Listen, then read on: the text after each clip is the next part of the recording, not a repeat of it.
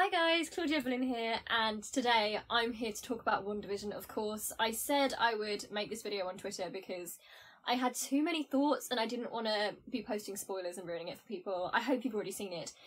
You need to have seen the first 2 episodes to watch this video because I'm talking about spoilers and theories, and this is an opportunity for me to just completely geek out because I am obsessed with Wanda Maximoff. Wanda is my favourite superhero, my favourite Avenger. I'm just overall obsessed with the Maximoff family and like how that extends into the universe. So as you can see in this room, I don't know if you've ever paid much attention to the background, I know it changes quite a lot, but there's a lot of Wanda and Pietro and Vision and even Wiccan stuff in this room. So what you can see from here is that on this shelf I have my Funkos and my figures and all that kind of thing. There's a very dodgy Pietro figure that I bought online. I don't know where on earth it's from. He's got a really orange face and that's not his official outfit. Beside me here I have a couple of relevant comics which I'm going to show you some pages from and tell you some stuff that might link to WandaVision. I do have 3 shelves dedicated to my comics, so yeah, you could say I'm a bit obsessed. Up there, they're really thin, you can't tell what they are because they're like the proper individual printed thin comics. Then I've got my kind of compilation ones, and then below that I've mostly got Young Avengers on the bottom shelf. So yeah, I've got a lot of comics. So here we have Avengers Disassembled, House of M, the Ultimate Edition, Avengers West Coast Vision Quest, and the Vision comic from 2015 to 2016, I think. These are some of the comics that the creators of WandaVision used when they were creating the series. And on my left, I have some comics in a big album, and the reason I've got it in this album is that these are the original Vision and the Scarlet Witch editions from their weird comic series where they went to live in New Jersey together and had twins and just did strange domestic stuff in their small town. And this is actually probably my favourite comic series, aside from Young Avengers. I've loved this for a long time. I liked this before Age of Ultron even came out.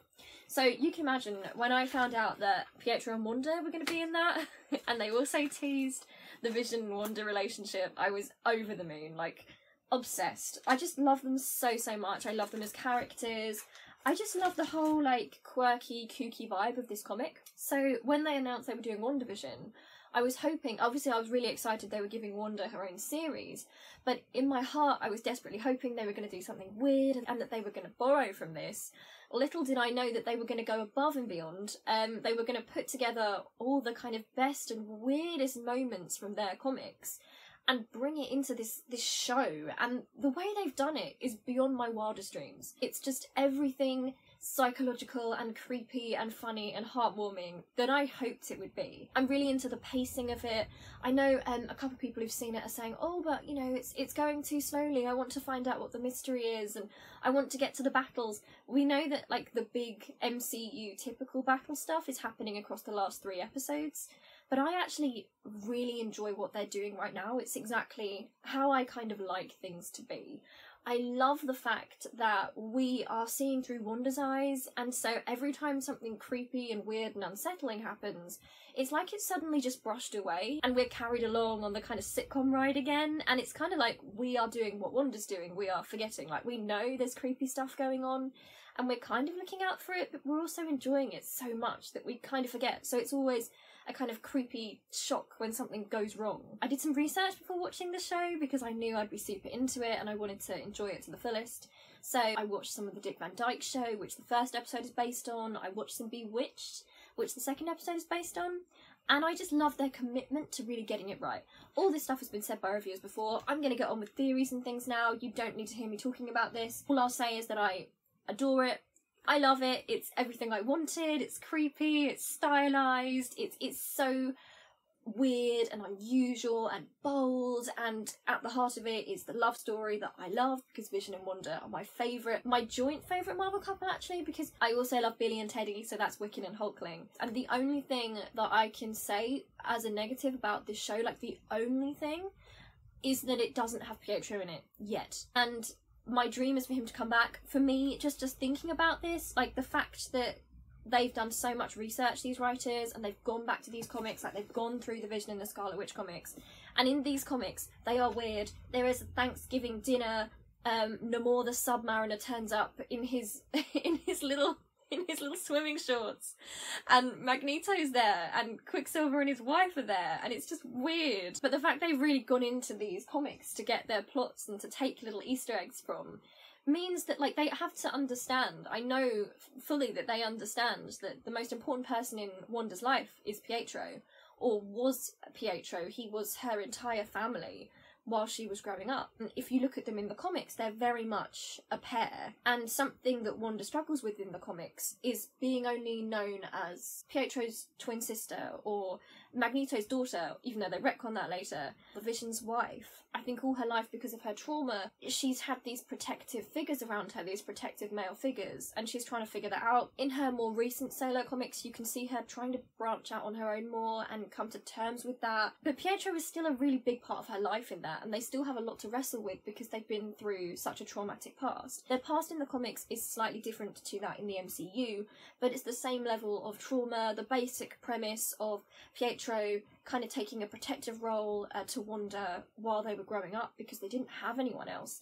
In the comics, they're wandering around Europe together because their parents are chased away by a mob. Their parents are Roma, so they experience a lot of oppression, and that's all they've kind of known while they're younger. So it's pretty much just the two of them. They are their only family.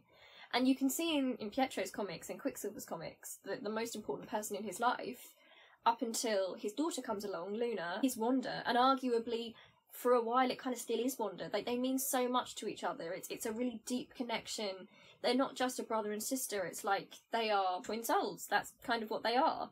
So the fact that he's not in it yet makes me feel worried, but I hope he's going to be in it. Like, I heard rumours that Aaron Taylor-Johnson signed a multi-film deal when he came on as Pietro in Age of Ultron, and that's the only thing that's kept me going since they killed him off in that film. You don't know how much that hurt seeing that, because to me they are probably my favourites as a brother and sister, the dynamic they have together. And also I felt upset because they have this incredible dynamic when Vision is involved. This is why they'd be so good for WandaVision if it was the three of them, and I hope it's Aaron Taylor-Johnson's Pietro, because no disrespect to Evan Peters, who I think's great, but his Quicksilver, I will say, from the X-Men films, is not Quicksilver, it's Speed. So he's a likeable character in that, but that's not Pietro. Like, if you want Pietro, you need to look at Aaron Taylor-Johnson, because he's like he's stepped out of the pages of the comic. He's kind of arrogant, and he's protective, and he's funny, and he's sarcastic. I do think that Evan Peters is just playing Speed in that film. Like, for me, that's not Quicksilver. And also, in those films, if you take away Wanda, if you take away that backstory, if you take away his Eastern European roots, if you take away his twin and how he feels, like, because so much of Quicksilver's life, Pietro's life, has been moulded around caring for Wanda because he feels like it's his responsibility and he loves her so much. If you take those elements out of the character, is that Pietro Maximoff anymore? I don't think it is. No disrespect again, I know that Evan Peters has been rumoured to be in WandaVision and I can't wait to see him. I just hope he's not playing Pietro because, or if he is, I hope he's playing Pietro just like Aaron Taylor-Johnson did, because that portrayal of Pietro was just, he'd stepped right out of the comics for me. So I want to talk to you about some theories after watching WandaVision and to explain some stuff to you if you're someone who maybe is new to Wanda and Vision in the comics. This is like the first time that my knowledge about these characters is actually useful to people, I think. So yeah, here we go. So who is the villain of WandaVision? And I would put money on the fact that one of the villains at least is the Grim Reaper. So I'm going to put a picture of the Grim Reaper on the screen right now. I'm going to put him here. Now, this would be a super smart move from the creators. And there's also a lot of clues within the show that are leading us towards the Grim Reaper showing up at some point. And it makes total sense if we look at the Grim Reaper's backstory. So he is particularly tied to the Vision in comics history. And I will tell you exactly why. So, a little history lesson on Vision from the comics. So a long time ago in Marvel Comics, Ultron wanted to create the Vision. So he used the body of the original Human Torch, which actually was an android then.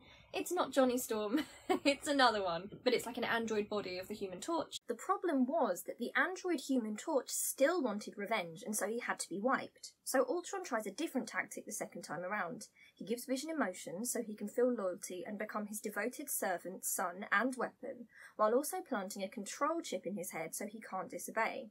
But giving him human brain patterns, even with the control chip, majorly backfires on Ultron when Vision develops a conscience, turns against his master, and joins the Avengers. But how does he get his emotions?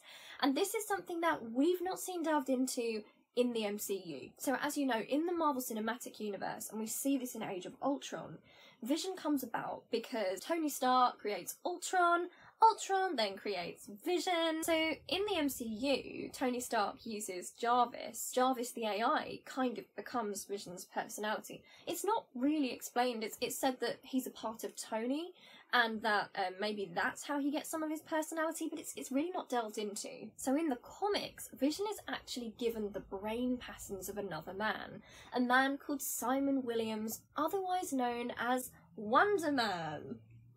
Now, how does this relate to the Grim Reaper, you may ask? Well, the Grim Reaper's real name is Eric Williams, and Wonder Man's real name is Simon Williams. They are brothers. Now, I'll tell you a little bit about Simon Williams, and it's relevant, I promise. It's relevant to the Grim Reaper, and especially because I think that later on in the show, we're either going to hear about Wonder Man, or we're going to actually meet him. I don't know, we know nothing about the show so far beyond the basic plot, and I feel like, considering the creators said that we were going to get more on not only Wanda's backstory but Vision's, it would make perfect sense that we're also going to learn about Wonder Man and how his brain patterns were used to create the Vision in the first place. So Simon Williams in the comics had a tech company, and he was one of Tony Stark's biggest competitors. Tony Stark overtakes him in business, and it gets to a bad situation where Simon Williams does not have enough money, he owes people money, and his business is failing. And he resents and hates Tony Stark because of this. So he goes to his brother Eric, that's the Grim Reaper, for help, although he's not the Grim Reaper yet. So what you need to know about Simon and Eric's backstory, so that's Wonder Man and the Grim Reaper's backstory, is that they came from an abusive household. It was Eric who was particularly bullied and beaten by their father. It made him mean and nasty in response, and you feel a bit sorry for him until when he's older he starts working for Hydra and being evil, but you feel sorry for him then. And then his brother Simon is also part of this dysfunctional home, but is treated slightly better. He's favoured more, especially by their mother. So they've got a complicated sibling relationship where they care about each other a lot, they love each other. Simon's probably the only family member that's actually nice to Eric, so they have a bond, but this gets very complicated as the years go on. So Wonder Man actually begins in the comics as a villain because he wants to get revenge on Tony and improve his business, so he goes to Eric, and Eric gives him some dodgy contacts because at this point in time Eric is living a dodgy life with dodgy contacts, you know, on his way to becoming a villain. Simon gets caught for his dodginess, he goes to prison, and while he's in prison, who does Simon meet but Baron Zemo? Now, Baron Zemo offers him powers. He says, I can give you powers. You can become Wonder Man if you use your powers to fight the Avengers. Wonder Man's into that. He's got serious beef with Tony Stark, so he goes ahead with that plan for a while. But because Wonder Man is ultimately good, he realises that he's not doing the right thing. He changes sides, ultimately becomes a good guy, but he ends up dying. Eric then becomes the Grim Reaper because he blames himself for Simon dying, the only family member that was ever kind to him. He becomes a full-on villain, he gets like a helmet, he gets a scythe like the actual Grim Reaper, and he wants revenge on the Avengers. So it's a pretty sad story up till that point. And the fact that this is a story of losing a sibling, of that kind of family dynamic, of wishing someone back, really fits in with the tone of WandaVision. Okay, so I might have lied when I told you that Wonder Man was dead, but remember that he's got superpowers. So he's actually in a coma, he's in like a sort of hibernation state. He's effectively dead, but not really, because it takes more than that to kill him. So Tony Stark puts him in stasis, they're allies at this point,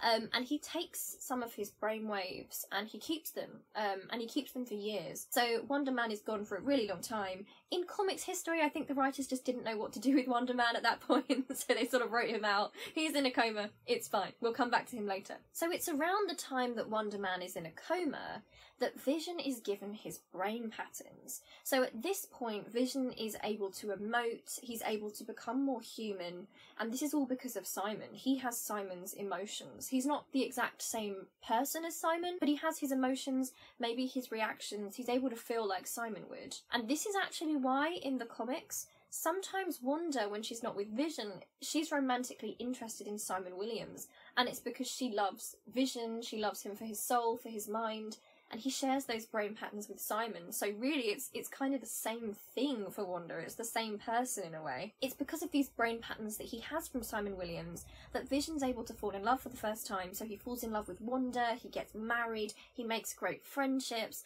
All the while, we have the Grim Reaper watching this. So Eric, the Grim Reaper, he's now allied with Hydra, but he really wants his brother back, and somehow he's got hold of Wonder Man's body. So there's a storyline where he contacts Vision, and he says, I will transfer your brain patterns into Wonder Man's body if you work with me against the Avengers. Now his motivations are always a bit murky, so at times you can read it as if it's because he misses and loves his brother, at other times it just seems like he's flat out evil. But at this point he kind of views Vision as a brother of sorts, so to him Vision is the closest thing to Simon, which means he's kind of the Grim Reaper's brother. So of course Vision doesn't go along with this either. This doesn't work out, and they can't bring Wonder Man back anyway. They realise that they can't.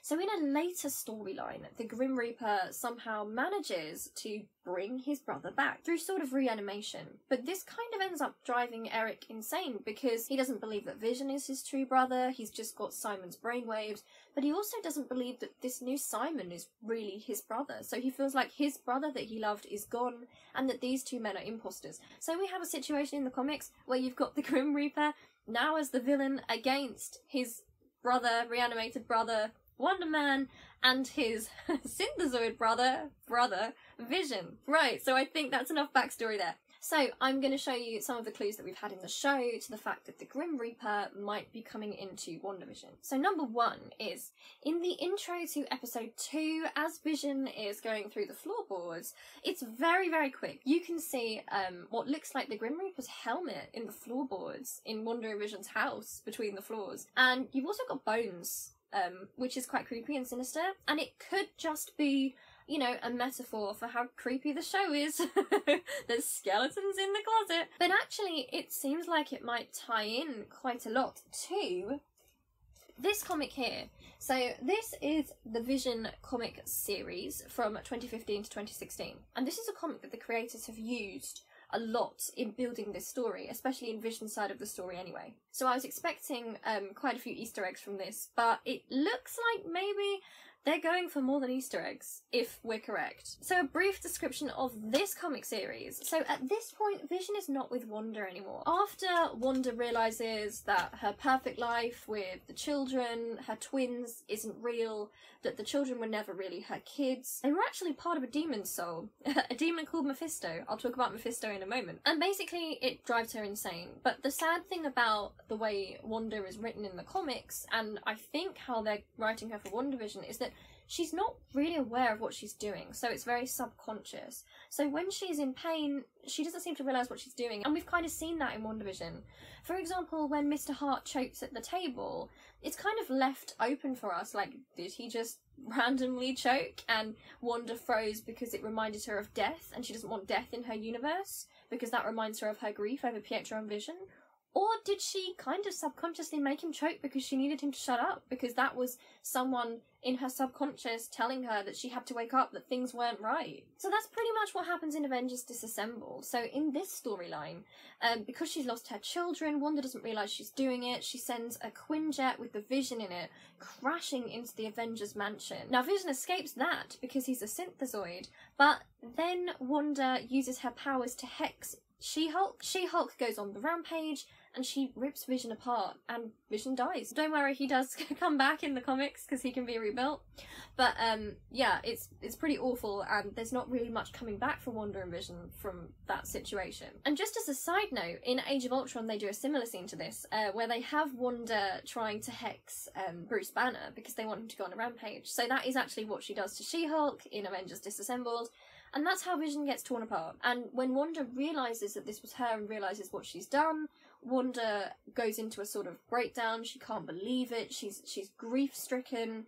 It's just really horrific. Wanda in the comics, there is nobody stronger who has been through more trauma than Wanda Maximoff. I just love her so much. Anyway, once Vision is rebuilt and he's not with Wanda anymore, he wants to explore what it means to be human, and it's his way of trying to deal with the grief, because although Vision doesn't talk about it very much, Vision obviously has a great amount of grief for the twins that he lost with Wanda, and for Wanda and his life and who he was before. Everything changed for him. So poor Vision creates a new family. He creates a synthezoid wife and synthezoid twins. Now for the wife, he actually uses Wanda's brain patterns. So he's effectively creating a version of Wanda, which is incredibly sad. And the fact that he's created twins called Vin and Vivian, I mean, the fact they're twins means that, you know, this is his way of dealing with losing Thomas and William, the twins that he and Wanda had. So in this story, not only does he create a family, but he lives in the suburbs and he's desperate to have a normal life. He wants to become more human and feel that domesticity again.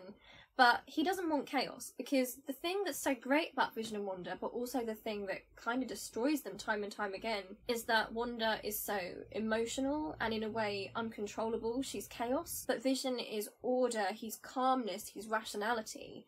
And these two things work so well when they're together, but they also kind of put the other off sometimes. I mean, you've got that comic scene that's become a bit of a meme now, where you see Wanda getting really angry at Vision that he's not emoting, and she yells at him that he's a toaster, which is, you know, horrible. And you also have at times Vision reacting quite coldly to Wanda's emotional needs. Like, they love each other so much, but they're such different characters. So in this comic series, one day Vision is away at work. Who breaks into the family home? It's the Grim Reaper. The Grim Reaper breaks in. So the reason Eric breaks in is that he resents the fact that after he and Simon had such an abusive, horrible family life, the Vision is now using his brother's brain patterns and has created a family for himself and seems to be living in bliss, and it makes Eric kind of wild with jealousy. He bursts in and he brutally attacks the twins, the children. So Virginia, who has not been trained to hurt anyone, she's been trained to be rational. Even though she's a synthezoid, she is Wanda without that emotional instability. Her instinct to protect her children seems to override that. She actually ends up killing the Grim Reaper in their home. She's horrified by what she's done. She's scared that she's going to disappoint Vision, that Vision's going to think she's ruined everything and created chaos. So she buries the Grim Reaper in their family garden, and his bones are... they're in the yard. So that picture also might allude to the fact that in the comics you have Virginia killing the Grim Reaper and hiding his body. Now again, that could be an Easter egg, but does that mean that the Grim Reaper is likely to get into this universe, that he's going to threaten the twins somehow, and that perhaps Wanda is going to kill him, and it's something that she's going to have to hide? It's going to be like a skeleton in the closet moment, like Mr. Hart says to Vision in The Office. I wouldn't be surprised with the tone of this series if they tried to carry on that kind of sitcom lightness while there was a literal murder, you know, being hidden under the floorboards. It would really suit the tone of the show, even if it is dark. So the second clue that this is about the Grim Reaper is Agatha's pin. So I'm going to put that on the screen for you now. It's hard to make out because it's so small, but it does look like she's got an image of the Grim Reaper on her button or on her pin. I don't know what else that could mean other than, I suppose, death. But considering we've had the Grim Reaper's helmet, I mean, it all adds up. So the next clue is super clever. And actually, I was talking to Dan about this. I don't know where Dan found this, but somebody had realised that the number plate on Wanda and Vision's car in episode 1, which I believe is 0102, corresponds to an issue of Marvel Comics. This Avengers comic is literally called My Brother the Grim Reaper. That was such a smart find, so whoever found that is a genius. These things can't be coincidences. Like, the Grim Reaper, the Grim Reaper's gonna show up. I just know it. Okay, so yet another clue that we're getting into the story of Simon Williams and Eric Williams, the Grim Reaper and Wonder Man, is that when we look at the opening to episode 2, there are 3 interesting posters in the supermarket that Wanda is in. One of them says Wonder Oats, it looks like. Now, that to me seems to be hinting at Wonder Man. Now, you might think I'm reaching here, but the other posters also do correspond to important moments in the comics for Wanda and Vision. So you've got Bova milk. And Bova is, she's a cow that's kind of part human, or she's a cow that's been experimented on by a mad scientist called the High Evolutionary. And he made her a sort of humanoid cow, and believe it or not, she was actually midwife to baby Pietro and Wanda in the comics. Yep, they had a cow midwife, it's 100% true. I don't know if they'd go for that, but the fact they've put that in, I mean, it's weird enough, they could get away with it in this show. Next to that, we have Auntie A's and a cat, and that seems to be linked to Agatha Harkness, who I think a lot of people have assumed is actually the character Agnes in the show. In the comics, she's a witch that's Wanda's sort of mentor, and she appears with a cat. She's like very stereotypical witchy. So my theory about Agnes is that Agatha Harkness is a witch that went into Wanda's universe to try and help Wanda a long time ago. We don't know how long Wanda's been rewinding time for, remember? Because when she saw the beekeeper, it wasn't shock, it was almost recognition. So for all we know, we're experiencing like the 2000th time as our first. She could have been going back to the 50s every time and just rerunning through the time periods. But I think maybe because she's a witch, Agatha Harkness has been able to hold on to more of herself than perhaps the others. So for example, Monica seems to have forgotten who she is entirely, unless she's just acting and she's a sword agent.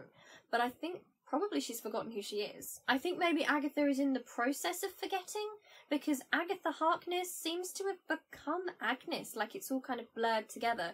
Like Hodor in Game of Thrones, where Hold the Door became Hodor. Also, loads of Agnes's lines kind of feel witchy, like the first thing she says to Wanda, one of the first things is like, I'm charmed to meet you, and she says she can do something in a snap. There's just lots of stuff that makes me think, that's Agatha Harkness. Hi guys, just a little interruption to add to the WandaVision vibe. No, but seriously, since recording this, I've had further theory conversations with Dan, who is my brother, and it turns out that first of all, the anniversary Agnes talks about on June the 2nd just so happens to be the exact date that the first witch was tried and convicted during the Salem witch trials, which is how Agatha Harkness died in the first place in the Marvel Comics. I'll interrupt again later to add to another theory, so stay tuned. Now the next Wonder Man clue isn't actually in the show itself. They did like a making of short video, which I'll link in this video description, and they show some of the writers and the designers like talking about how they made the show. And in the background of one of the shots, it looks like there's a Wonder Man costume, like an updated modern Wonder Man costume. Now why would that even be there if he wasn't going to show up? Why would there be Wonder Oats? Why would there be all the links to the Grim Reaper? Paul Bettany has said in interviews that we're going to get into more of Vision's history. We're going to find out what happened to his body. To me, that seems to be all about Vision's backstory. So, yeah. I'm excited about that. So another idea for who the villain could be, potentially another villain, it could be that the Grim Reaper's here to throw us off and there's something bigger at work, is Mephisto. So Mephisto is the Marvel Universe's sort of version of the devil. He's not really the devil, but he takes that form and he is a demon. So he absorbs souls, and from the beginning of time in Marvel lore, he can turn himself into different animals and he tries to create chaos and win souls and absorb them. So he is supposedly the snake that gets Adam and Eve to eat the apple that they're not supposed to. So Dan and I were talking after the episode. We had like a long chat on FaceTime about it. And Dan was convinced that there was something fishy about the rabbit in episode 2. And at first I thought, what are you talking about? And then I kind of thought, wait, like if Mephisto is the villain, he can transform himself into animals, it would kind of make sense. We also have that comment from Agnes in episode 2 when they're at the meeting with Dottie. She says that the devil is in other places, and it could just be a joke about how Dottie is a horrible person, but it could also be a hint that she's working for or being controlled by Mephisto, that she is aware that he's around somehow. Now Mephisto is linked to Wanda in the comics because when Wanda creates her family, when she creates the twins, obviously she and Vision couldn't have children because he's a synthezoid, but she wanted them so badly that she willed them into existence and she didn't realise it. So in the Vision and the Scarlet Witch comic series, which is very much like what we're seeing in WandaVision, they live in this idyllic town in New Jersey. It's not quite as idyllic because there's a lot of persecution at that point against people with powers. In those comics we also see, by the way, we see characters called Glamour and Illusion, and they are actually superpowered magicians that live locally, and they see that Vision and Wanda are getting a lot of bigotry. Their first house, Vision and Wanda's first house, was actually burnt down by bigots in that comic series. but they want to protect them because they're also superpowered, masquerading as, you know, normal magician entertainers when really they actually have got magic. So yeah, the characters of Glamour and Illusion that we saw in episode 2, they're real people from the comics. But Wanda wants her children so badly that subconsciously she reaches out for lost souls. And she makes her kids, and she doesn't really know that she's doing it this way.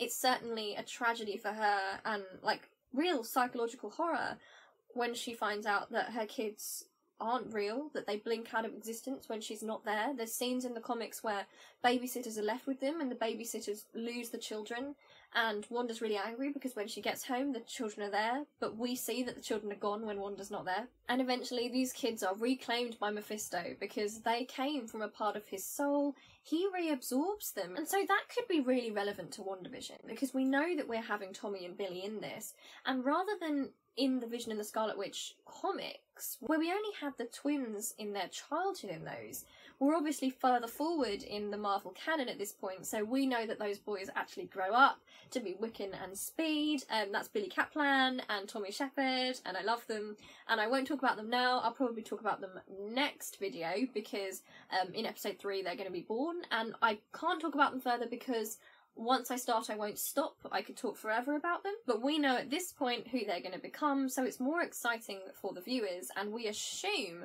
that we're going to see them grow up through this series and actually become their Young Avengers characters, so maybe reach about 16 or 17 years old. So Tommy has the powers of Quicksilver, but Billy has the powers of Wanda. In fact, he's actually a bit more powerful than Wanda. He is a reality warper, and in the comics, he is supposedly later going to become somebody called the Demiurge, and he is going to have the power of almost a god. He's going to be able to create realities more powerfully than Wanda ever could. Now that we know this about Billy and his future, and readers of the Young Avengers will know this, I know that the show and the MCU are going to be keen to introduce these characters, it could make sense that Mephisto wants Wanda to create these children as powerfully as possible, so that when he reabsorbs their souls, he takes on their powers. And when we have had the subliminal messaging in Wanda's world, pushing her to create the children. In the first episode, Mrs. Hart is asking her why doesn't she have children yet, and in the second episode we have that weird "for the children" chant, which is really creepy,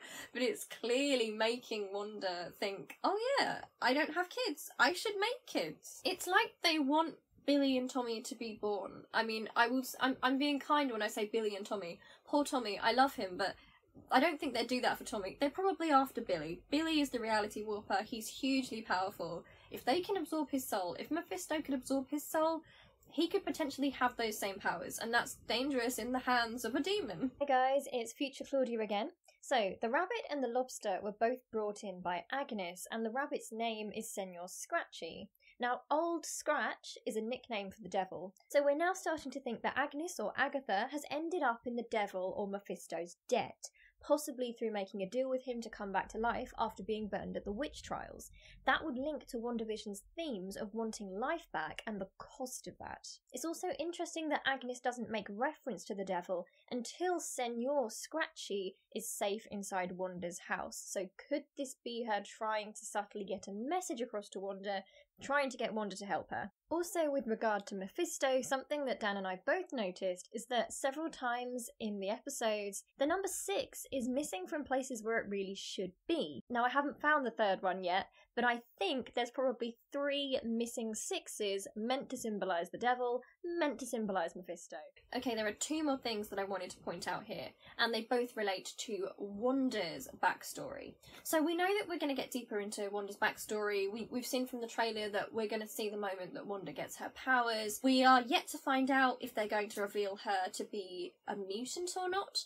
In the comics, this has changed over the years. Now, Wanda and Pietro's original backstory is that they were born to Magneto and his wife Magda. So in the comics, Magneto was originally their father, and I loved this story. I loved the dynamic between the 3 of them. I just can't forgive them for retconning that, but personally I think they're going to change it again because Marvel Comics often do. I also think they changed this partly because at the time the Marvel Cinematic Universe didn't have the rights to the X-Men, and they seem to want the Marvel Comics to line up with the Cinematic Universe, so Maybe that was a reason for the change, I don't know, but now they have the rights to the X-Men, so they can easily have Magneto be their father, and we know that the X-Men are coming into the MCU, so it's right there. But basically, Eric and Magda have a daughter together called Anya, but they experience a lot of discrimination because Magneto is a mutant and he has powers. So what happens is Anya, their daughter, gets trapped in a fire, and Magneto can't get to her because the mob of people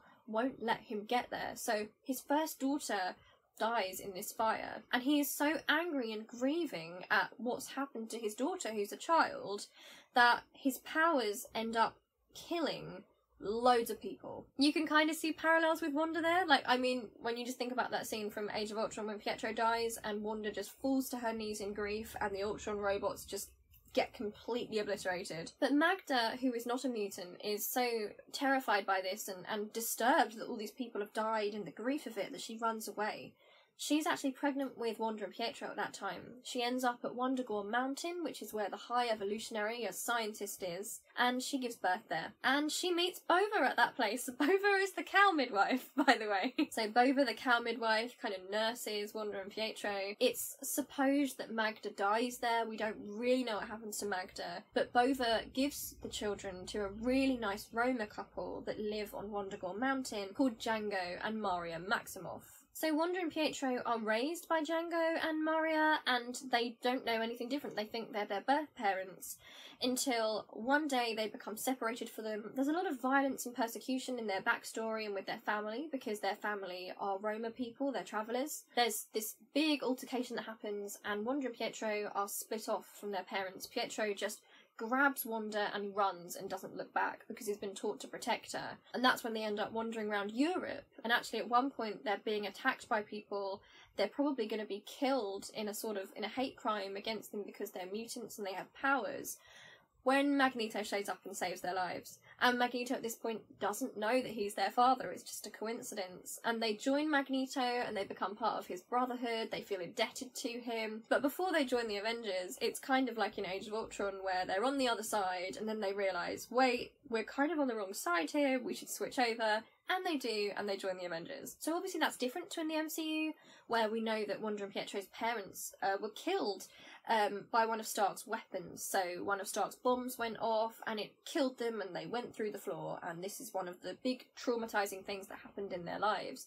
So if you just replace the incident of like the mob attacking the family with that situation with the bomb, we have a similar situation where Wanda and Pietro are left wandering, fending for themselves. And in the MCU it's quite different because they're from Sokovia and they're fed up of American influences like Tony Stark sending his weaponry over there, causing all this death and destruction, so they try and take a stand and they volunteer to be experimented on to try and fight back against this. So it's a kind of similar story in terms of they are good at heart, they fight for the right things, but they're kind of manipulated by somebody who uses those intentions badly. Now there is a picture in a frame in the intro to episode 2.